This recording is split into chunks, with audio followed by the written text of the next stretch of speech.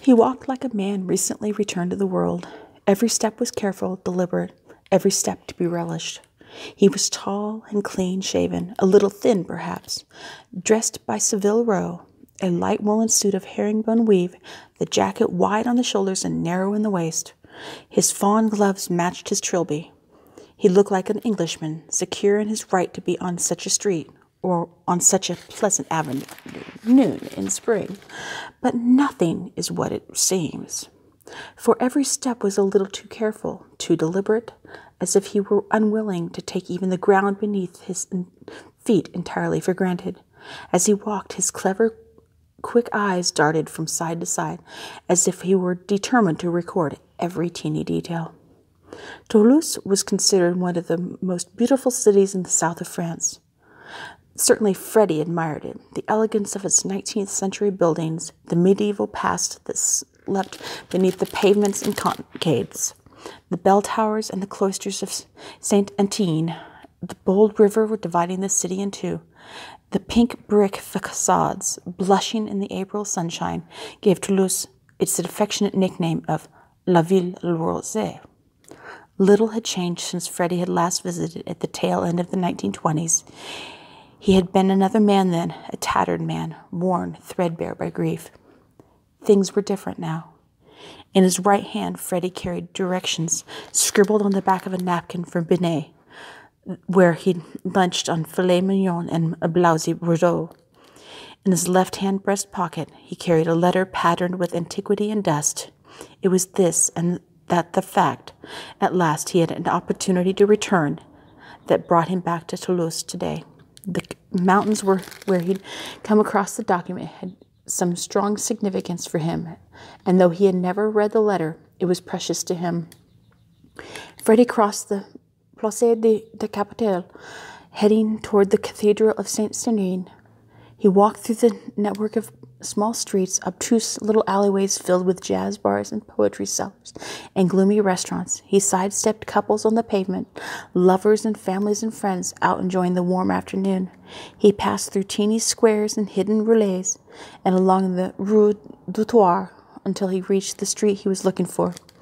Freddie hesitated a moment at the corner as if having second thoughts. Then he continued on, walking briskly now, dragging his shadow behind him. Halfway along the Rue des Petits Glis was a library and an antiquarian bookseller, his destination. He stopped dead to read the name of the proprietor painted in black lettering above the door. Momentarily, his silhouette was imprinted on the building. Then he shifted position, and window was once more flooded with gentle yellow sunlight, causing the metal grill to glint. Freddie stared at the display for a moment, at the antique volumes embossed with a gold leaf and the highly polished leather slip casings of black and red, at the ridged spines of works by Montaigne and Antoine France and Mosse, other less familiar names too, and volumes of ghost stories by Blackwood and James and Sheridan Le Fanu. Now or never, he said. The old-fashioned handle was stiff, and the door dug in its heels as Freddie pushed it open. A brass bell rattled somewhere distant at the back of the shop. The coarse rush maddeningly sighed beneath the soles of his shoes as he stepped in. "Anybody about?" he said in French. The contrast between the brightest outside and the patchwork of shadows within made Freddie blink. But there was a pleasing smell of dust and afternoons, glue and paper and polished wooden shelves. Particles of dust danced in and out of the beams of slatted sunlight. He was sure now that he had come to the right place, and he felt somewhat unwind inside him. Relief that he had finally made it here, perhaps, or of it being his journey's end.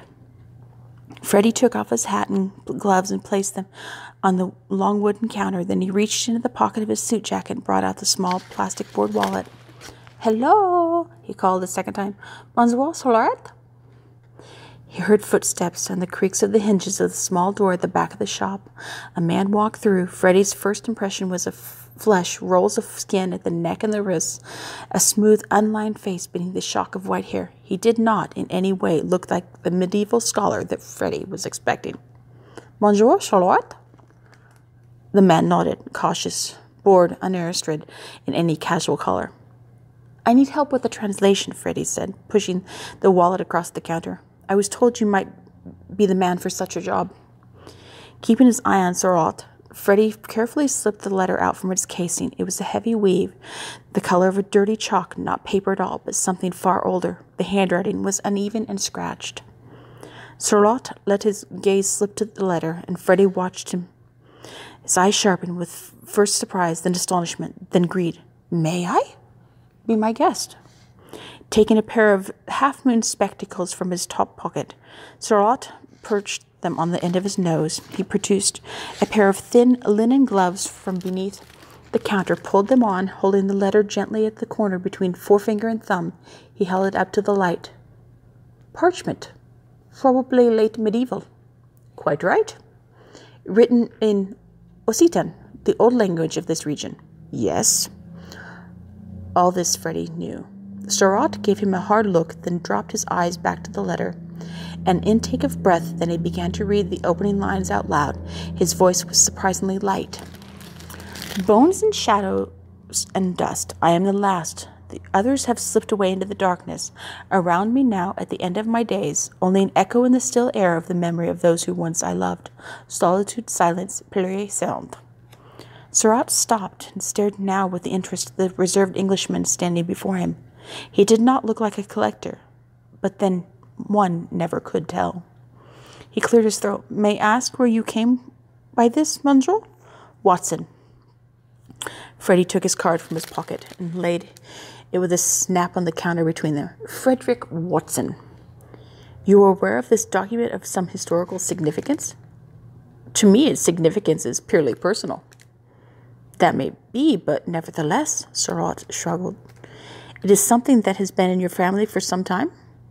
Freddie hesitated. Is there somewhere we could talk? Of course. Surratt gestured to a low card table and 4 leather armchairs set in an alcove at the rear of the shop. Please. Freddie took the letter and sat down, watching as Surratt stooped beneath the counter again, this time producing 2 thick glass tumblers and a bottle of mellow golden brandy. He was unusually graceful, delicate even, Freddie thought, for such a large man. Surratt poured them both a generous measure, then lowered himself into a chair opposite. The leather sighed beneath his weight. So, can you translate it for me? Of course, but I am still intrigued to know how you came to be in possession of such a document. It's a long story. The same half shrug. I have the time. Freddie leaned forward and slowly fanned his long fingers across the surface of the table, making patterns on the green baize. Tell me, Surratt, do you believe in ghosts? A smile slipped across the old man's lips. I am listening. Freddie breathed in, with relief of some other emotion it was hard to tell. Well then, he said, settling back in his chair. The story began some 5 years ago, not so very far from here.